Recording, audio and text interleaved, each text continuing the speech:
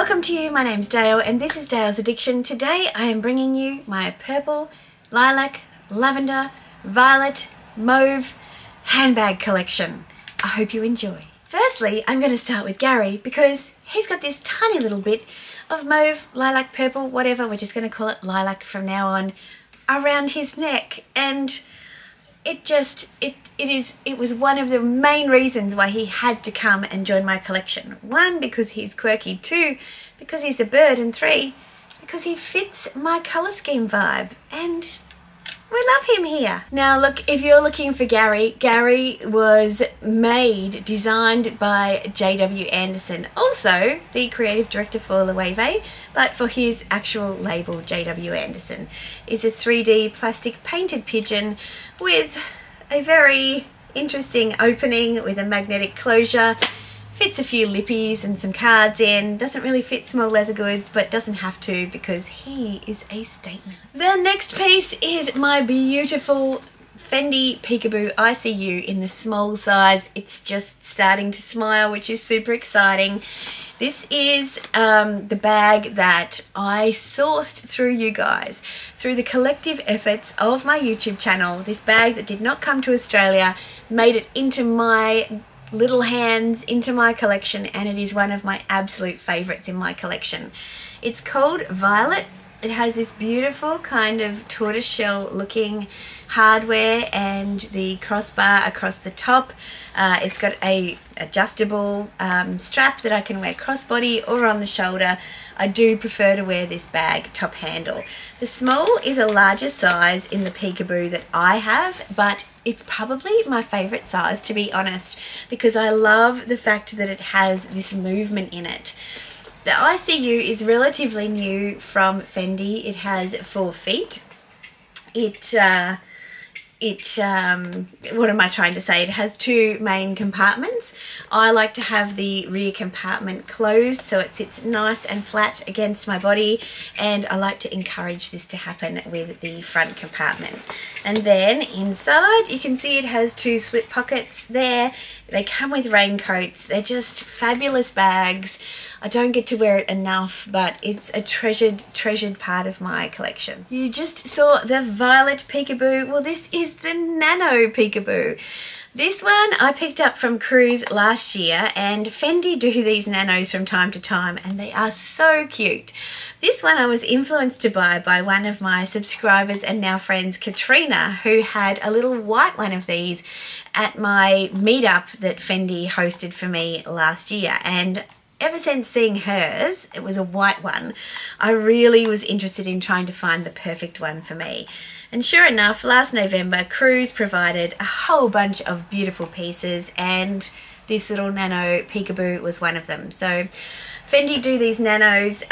This one here, it has like a little hook, and you can use it as a charm on things. I don't know why you would. Sometimes they style them in boutique on top of other pieces, but I mean, realistically, it's a nice little gadget to have. I'm just going to close that back up. So the front actually has a turn lock. It's actually quite large. It fits everything that you need except your phone. The back has a turn lock, but it's a pretend one because it has a snap closure. So I like these ones for like little dinners where you know that you're going to have your phone with you most of the time because you're taking pictures and what have you, and it's just a cute little accessory. The strap that comes with it is adjustable. It will go on the shoulder or crossbody, which gives it a really unique look to your outfit. And as I said, they're kind of cute to layer up with. So if you do want to do any double bag moments, do I have a picture of this double bag? I'm not sure. If I do, I'll put any Instagram pictures I have styling these bags up, but yeah, the colour is not violet. I think it was actually just called purple.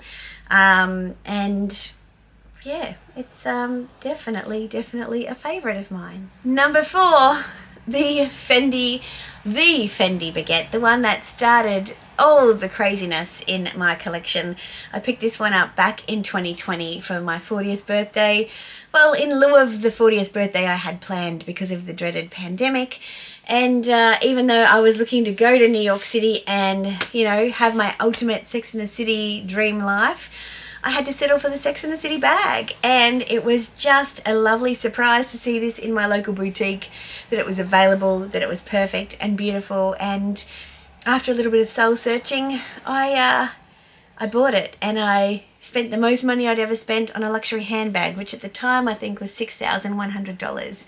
And no regrets. This bag, nostalgic purposes, love it, love styling it, fits perfectly in my wardrobe, always gives you a little, you know, excitement when you wear it out and about. I've got it stuffed at the moment, but typically I like it to be more or less structured, I should say. So inside it has this beautiful gold interior, and when you take the organizer out of it, which I just keep in it for storage purposes, it's giving Carrie Bradshaw vibes. And even though Carrie was rather neurotic and selfish, her style was still inspiring to me, and the show and the stories about women's friendships very much so. And yeah, hence I love this piece. Now these are supposed to be exclusive, but they're not. So if you have a chance to pre-order one and you love it, get it. For those of us who bought them on the fake promise that they were exclusive and it was a one-time only re-release, we're a little bit dirty about that, but it's not on you. If you want it and you want to own it, that's fantastic. And I think everybody who wants to own it should. It just makes me cranky that I was lured into the exclusiveness of something that is obviously not exclusive, because it comes up for pre-order all the time. There's a bit of a Fendi theme going on here, right? This next one is the 25th re-edition of the Baguette Mirror Baguette. And it fits into the purple category because of all of this beautiful mauve lilac beading and embroidery around the outside of the mirrors. I picked this bag up last November, and it was one of two that came to the country initially, but then a whole bunch more did. So again, I got tricked into the exclusivity of this piece, but I love it. I just had to have it. I love the fact that it harps back to some of the original baguettes from back in 1999. It has this water snake detail on it, which gives it a bit of an edge to an otherwise really pretty, beautiful bag. And again, this one has a lovely interior, which I will show you. It has the back of the leather flap, this beautiful suede, and then inside it's a gorgeous silk green and yeah, python. It's very, very special, very luxurious piece, and certainly doesn't get near as much wear as it should, but again, it's a treasured piece in my collection. Recently in London, I was able to find this Fendi Fox in Fendi First in Fox, in this kind of ombre purple color. This was over a year old in terms of release, and they had one in London in the warehouse, and I was super glad to be able to find it. It's the small sized Fendi First, and these are made of recycled kind of scraps.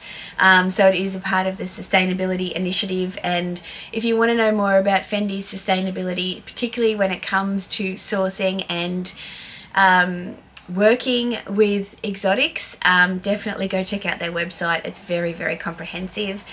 The Fendi First, if you're not familiar, has this little button on top. It can be worn as a clutch, but it also has a fully adjustable and removable strap, which is attached by these two little moving eyelets that mean that you can carry the bag as a clutch, and it looks like a clutch, or you can carry it as a shoulder carry or as a crossbody like I did in Paris, and it doesn't detract from the look of the bag when you're not using it. So yeah, it's a super special piece in my collection. Very glad that I was able to save this one from the stockroom. The penultimate purple bag in my collection is this little Fendi mini baguette in lilac sequins. Again from last November, the cruise collection. Just a gorgeous looking bag, and again with a really interesting interior. Now all of these beautiful bags, I've really only just realized, have this great contrasting interior.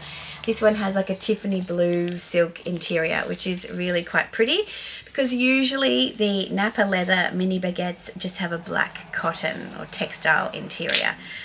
This color of sequin really attracted me, and it's probably my favourite over the Sex and the City one. I prefer this kind of colour more so, tends to fit more in my wardrobe, but I love them both for different reasons. The workmanship on these tiny little bags is absolutely beautiful, and yes, they are susceptible to having, you know, damage and things popping off, but Fendi's after sale service I have found has been fantastic. And, you know, if it's not, you just get loud. And finally, the absolute diamond in my purple handbag collection has got to be this beauty.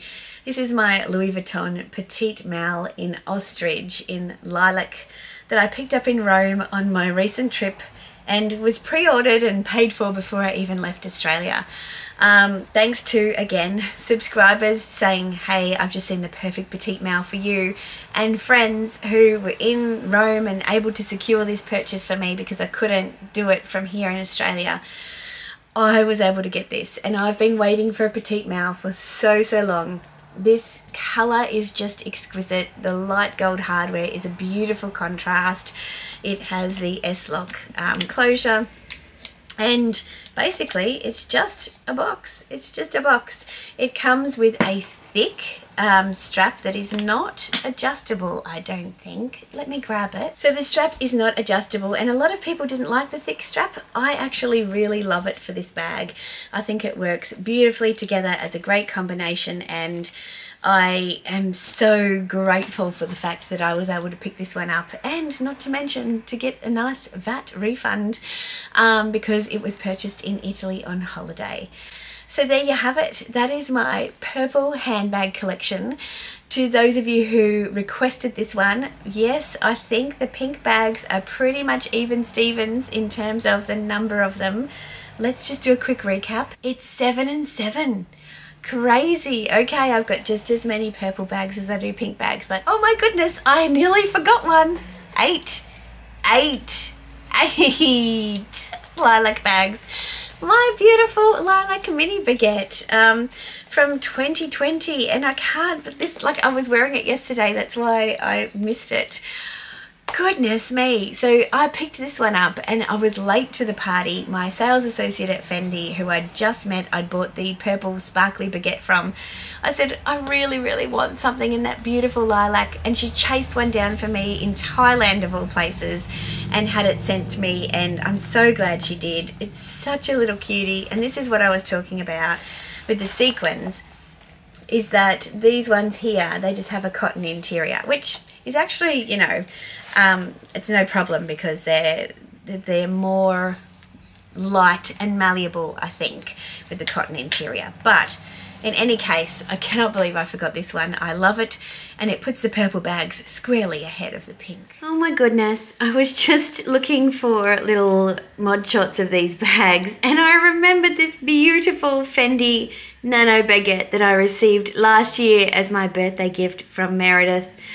Goodness gracious, what a little beauty this thing is. It's in that gorgeous lilac, and inside it's also lined with that gorgeous Tiffany blue silk lining. It has a chain strap, and it's just stunning. Look at it in this light. It's, how could I forget it? It was tucked away in a safe place with my SLGs, so I forgot that. And I also forgot this one from my pink handbag collection, which luckily keeps them even Stevens. This is the Fendi First in raspberry, and this one was gifted to me from Fendi at my event last year, and again, it was kept in a safe place. Little cute Fendi First Nano, and I missed it from my pink handbag collection, so these two even each other out, but it's a tight race. Well, let me know which of my bags is your favourite in my purple handbag collection and why. Obviously there's a lot of Fendi, I know, but you know, they just float my boat in terms of their design and their colours. So you can't blame me, right? But this is going to be my favourite at the moment. What's yours? If you've enjoyed this video, please give it a thumbs up and consider subscribing if you haven't already. I would love to see you back here for the next one, typically on a Wednesday or a Sunday. Until then, ciao.